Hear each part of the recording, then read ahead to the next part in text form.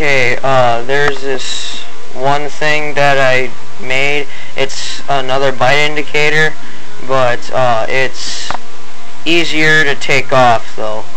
So this, it looks like that. It's a piece of strong wire with a tiny bobber on it. It works really well, because when I said I just made it, but a new one I made this earlier this week. I made it. I started making these last winter, and they work pretty well. And if you're having troubles with the Daredevil bite indicator that I made, you can use this one. You can either put it in this first two set of eyes or the second set. I would really put it in the second if your pole is standing up straight. But if you're setting your line, or if you're setting your rod down sideways, I'd set it in the first set.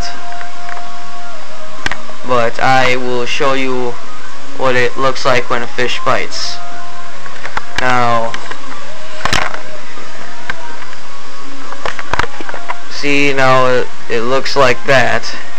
You can see the line with the and everything. When the fish pulls, the indicator's going to do that. And then when it gets to here, or when it touches the biggest eye or the lowest eye, I'd take it off, and then I'd see if the fish is still on. But only go and be free to set the hook when it hits the eye here, because when I tried to set the hook when it was coming up, the fish escaped every time. So it's just one way to let you know how long it is until you can finally set the hook on the fish. So, well, I hope this tip has helped. So I hope I'll be able to make ice fishing videos in a couple weeks. See ya.